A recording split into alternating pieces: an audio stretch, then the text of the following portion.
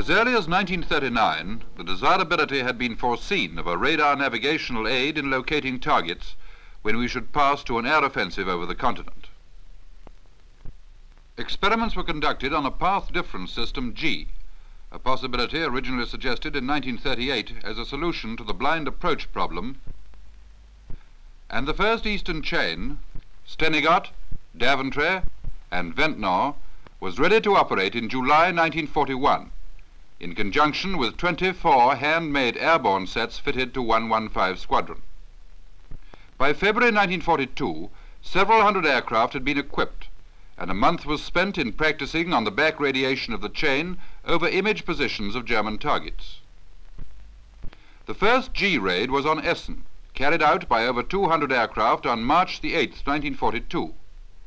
The success of the raid led to the equipment with G Mark I of all aircraft under Bomber Command.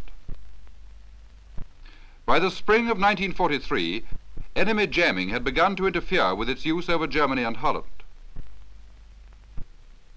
G Mark II with frequency flexibility was, however, now in service, and on special occasions, such as the Myrna Dam raid, the chain stations came up on an additional frequency as the bombers were approaching their target.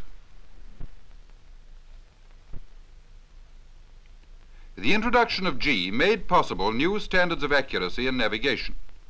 An important development of technique which depended on G was the concentration in time and space of our attacking bombers, which enabled the enemy's defense to be saturated. Although the accuracy of G fixes in general far exceeded Bomber Command specifications, which allowed for a 15-mile error, it fell short of the requirements of a device suited for blind bombing. By modifying the existing G equipment, GH was produced.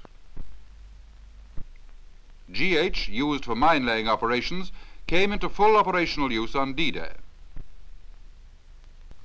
The ships sweeping channels through the minefields were guided by G, and 2,000 vessels were fitted with G to ensure accurate navigation of these channels.